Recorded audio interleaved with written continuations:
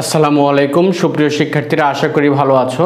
এর আগে আমরা নবম দশম শ্রেণীর 3.5 অধ্যায়ের কিছু গাণিতিক সমস্যা নিয়ে আলোচনা করেছিলাম। তো আমরা আজকেও কিছু সিলেক্টিভ গাণিতিক সমস্যা নিয়ে আলোচনা করব। আমাদের এখানে শুরুতেই যে গাণিতিক সমস্যাটি দেওয়া আছে, 1 নম্বর প্রশ্নে বলা আছে যে ক, খ ও গ এর মধ্যে 260 টাকা এরূপে ভাগ করে দাও যেন ক এর অংশের 2 গুণ, খ এর অংশের 3 গুণ এবং গ এর অংশের 4 গুণ সমান হয়। ক, খ ও গ এর মধ্যে 260 টাকা এরূপে ভাগ করে দাও যেন ক এর অংশের 2 গুণ, খ এর অংশের 3 গুণ এবং গ এর অংশের 4 গুণ পরস্পর সমান হয়। তাহলে আমাদের এখানে যে ইনফরমেশনটা দেওয়া আছে সেটা হলো ক যত টাকা পাবে তার দ্বিগুণ, খ যত টাকা পাবে তার 3 গুণ এবং গ যত টাকা পাবে তার 4 গুণ পরস্পর সমান। তাহলে এই অংশটাকে আমরা ধরে নিব এইভাবে যে মনে করি ক এর অংশের দ্বিগুণ বা 2 গুণ লিখলাম, আমি ওখানে 2 গুণ লেখা আছে। ক এর অংশের 2 গুণ সমান খ এর অংশের 3 গুণ সমান গ এর অংশের 4 গুণ। এরা পরস্পর সমান হবে সেটা এখানেই বলে দেওয়া আছে। তাহলে এই পরস্পর সমান অংশটাকে আমি ধরে নিলাম হচ্ছে x টাকা, যে ক এর অংশের 2 গুণ, খ এর অংশের 3 গুণ আর গ এর অংশের 4 গুণ হবে x টাকা। সুতরাং ক পাবে। এখন খেয়াল করো যে ক যত টাকা পাবে তার 2 গুণ হচ্ছে x, তাহলে ক কত টাকা পাবে, এই 2 যেহেতু এখানে ক এর অংশের সাথে গুণ আছে, এটাকে যদি সমান চিহ্নের ডান পাশে নিয়ে আসে এটা ভাগ হয়ে যাবে, অর্থাৎ x এর নিচে চলে আসবে। তার মানে ক পাবে হচ্ছে x/2 টাকা। একই রকম ভাবে খ পাবে, দেখো এখানে খ এর অংশের 3 গুণ আছে x টাকা, তাহলে খ পাবে এই 3টা ডান পাশে চলে গেলে ভাগ হয়ে যাবে x/3 টাকা। একই রকম ভাবে গ পাবে x/4 টাকা। তার মানে ক, খ, গ কে কত টাকা করে পাবে সেটা আমাদের অলরেডি জানা হয়ে গেছে। এখন প্রশ্ন মতে ক যত টাকা পাবে সেটা হচ্ছে x/2, খ যত টাকা পাবে সেটা হচ্ছে x/3, গ যত টাকা পাবে সেটা হচ্ছে x/4। আর ক, খ, গ এই তিনজনকে মোট যে পরিমাণ টাকা দেওয়া হবে সেটা এখানে বলা আছে 260। তার মানে এই তিনজনের টাকার যোগফল হবে 260। এখন এইখানে যদি আমরা লসাগু করি 2, 3, 4, 2, 3, 4 এর লসাগু হচ্ছে আমাদের 12। 2 দ্বারা 12কে ভাগ করলে 6 হবে 6x, 3 দ্বারা 12কে ভাগ করলে 4 হবে 4x, 4 দ্বারা 12কে ভাগ করলে 3 হবে 3x ইজ ইকুয়াল টু 260। তার মানে আমরা পাচ্ছি 6x plus 4x plus 3x, 6 4 10 3 13, 13x is equal to 260। এই 12 ডান পাশে গিয়ে ইনটু হয়ে যাবে। তার মানে আমরা পাচ্ছি x is equal to 260 into 12 divide by 13। তার মানে আমরা যেটা পাচ্ছি এই 13 দ্বারা 260কে যদি আমরা কেটে দেই তাহলে আমরা এখানে পাবো 20। So x is equal to 12 into 20, 12 দুগুণে 24, 240। তার মানে আমরা x এর মান পেয়ে গিয়েছি 240। আর x এর মান যেহেতু আমরা পেয়ে গিয়েছি তাহলে এখন আমরা বলে দিতে পারবো কে কত টাকা পাবে। x এর মান আমরা পেয়েছি 240।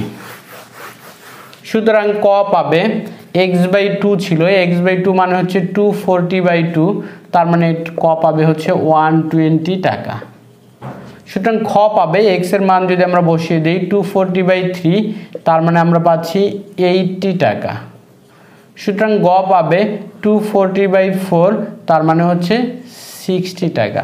সুতরাং ক, খ এবং গ প্রত্যেককে যথাক্রমে 120 টাকা, 80 টাকা এবং 60 টাকা পাবে।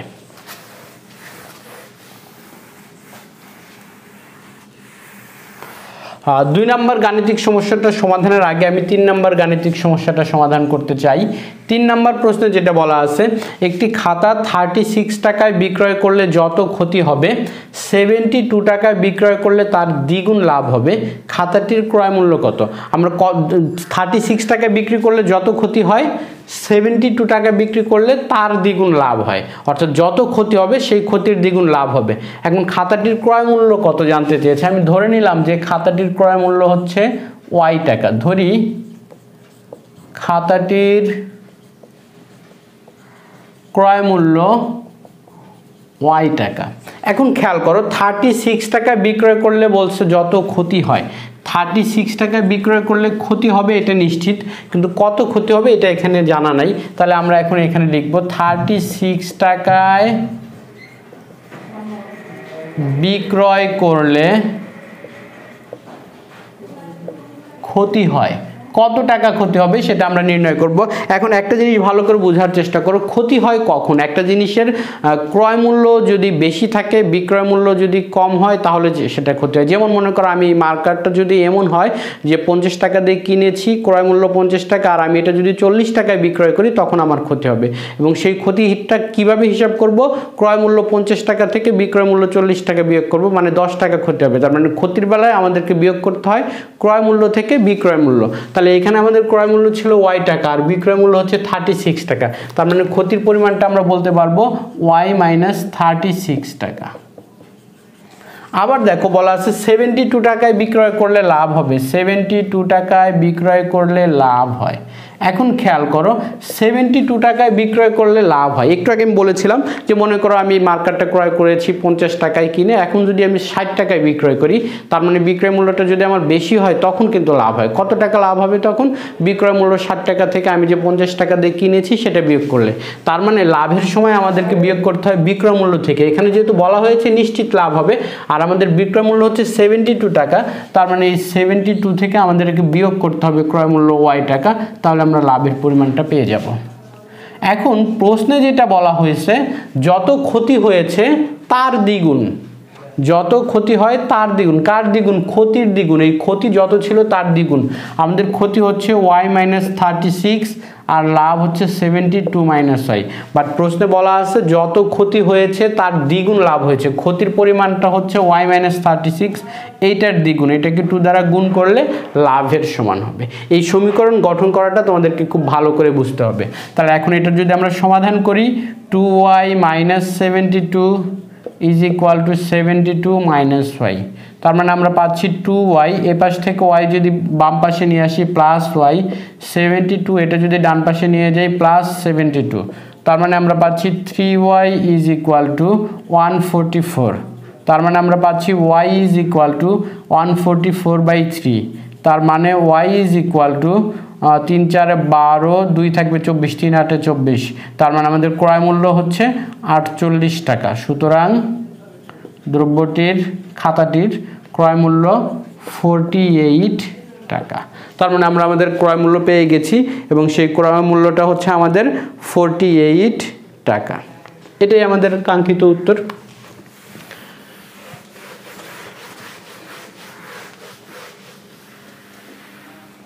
এবার আমরা যদি আমাদের 2 নম্বর গাণিতিক সমস্যার সমাধানে যাই, আমাদের 2 নম্বর প্রশ্নে বলা ছিল একটি দ্রব্য x% ক্ষতিতে বিক্রয় করলে যে মূল্য পাওয়া যাবে 3x% লাভে বিক্রয় করলে তার চেয়ে 18x টাকা বেশি পাওয়া যাবে। এবারও দ্রব্যটির ক্রয় মূল্য কত আমাদের নির্ণয় করতে বলেছে। আমি মনে করি দ্রব্যটির ক্রয় মূল্য y টাকা, আমি দ্রব্যটির ক্রয় মূল্য y টাকা লিখলাম।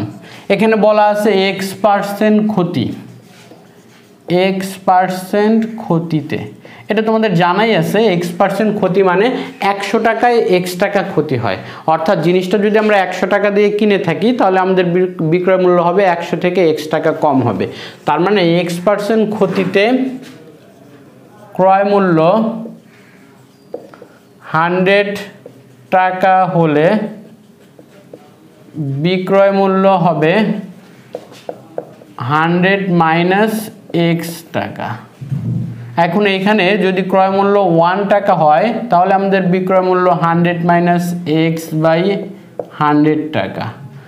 বাট আমাদের এখানে বলা আছে ক্রয় মূল্য আমরা ধরে নিয়েছি y টাকা, তাহলে ক্রয় মূল্য যদি y টাকা হয় তাহলে y into 100 minus x divide by 100 টাকা, এটা হবে আমাদের বিক্রয় মূল্য। আবার বলা আছে 3x% লাভে, আবার 3x% লাভে ক্রয় মূল্য 100 টাকা হলে বিক্রয় মূল্য, আমরা জানি লাভের বেলায় বিক্রয় মূল্য হচ্ছে লাভের পরিমাণটা ক্রয় মূল্যের সাথে যোগ করতে হয়, অর্থাৎ ক্রয় মূল্য এখানে 100 টাকা আর বিক্রয় মূল্য তখন হবে আমাদের 100 প্লাস 3x হয়ে যাবে, 100 প্লাস 3x টাকা। খেয়াল করো এখানে ক্ষতি হওয়ার কারণে 100 মাইনাস হয়েছে এটা, আর এখানে লাভ হওয়ার কারণে 100 প্লাস হয়েছে। এখন ক্রয় মূল্য যদি 1 টাকা হয় তাহলে আমাদের বিক্রয় মূল্য হবে 100 প্লাস 3x ডিভাইড বাই এই 100 হয়ে যাবে। আর আমাদের ক্রয় মূল্য আমরা ধরে নিয়েছি এখানে যে ধরে নিয়েছি y টাকা, যদি y টাকা হয় তাহলে বিক্রয় মূল্য y into 100 plus 3x divide by 100 টাকা। এখন আমাদের প্রশ্নে যেটা বলা আছে x% ক্ষতিতে বিক্রয় করে যে বিক্রয় মূল্যটা পাবো আমরা এটা পেয়েছি, 3x% লাভে বিক্রয় করলে তার চেয়ে 18x টাকা বেশি পাবো। এই 3x% লাভে বিক্রয় করলে এই বিক্রয় মূল্যটা পেয়েছি, এটা কার চেয়ে 18x বেশি হবে এটার চেয়ে। তার মানে এই বিক্রয় মূল্য থেকে যদি এই বিক্রয় মূল্য বিয়োগ করি তাহলে আমরা এই 18x পাবো। তাহলে আমরা এখন লিখব প্রশ্ন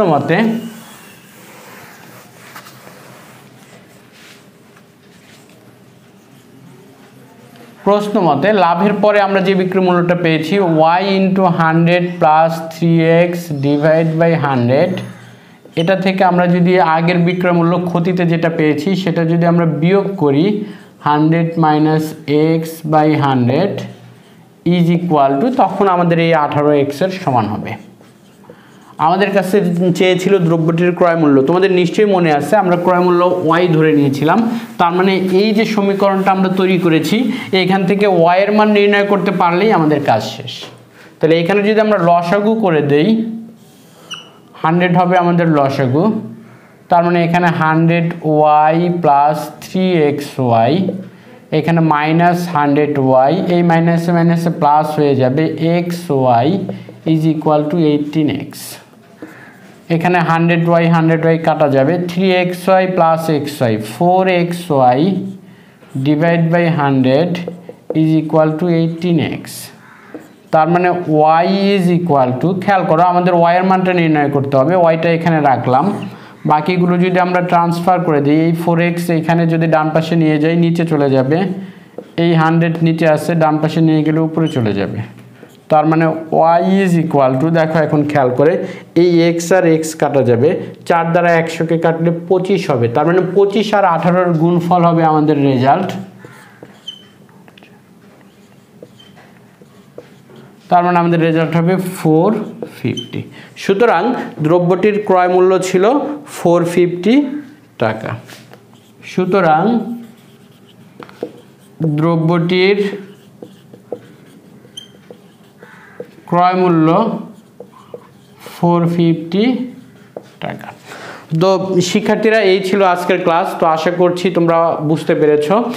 তো তোমাদের যদি লেকচারটি ভালো লেগে থাকে তোমরা অবশ্যই আমার চ্যানেলটিতে বেশি বেশি লাইক দিবে, কমেন্ট করবে, শেয়ার করবে। সেই সাথে আমি তোমাদেরকে বলবো যদি তোমাদের কোনো কাজে লেগে থাকে লেকচারগুলো তাহলে তোমরা অবশ্যই তোমরা তোমাদের বন্ধু সার্কেলে যারা আছে তাদেরকে এবং তোমাদের আত্মীয় স্বজন যারা আছে তাদের সবাইকে বলবে এই লিঙ্কটিতে এই চ্যানেলটি সাবস্ক্রাইব করার জন্য। তো আজ এই পর্যন্তই, ভালো থাকবে, আল্লাহ হাফেজ।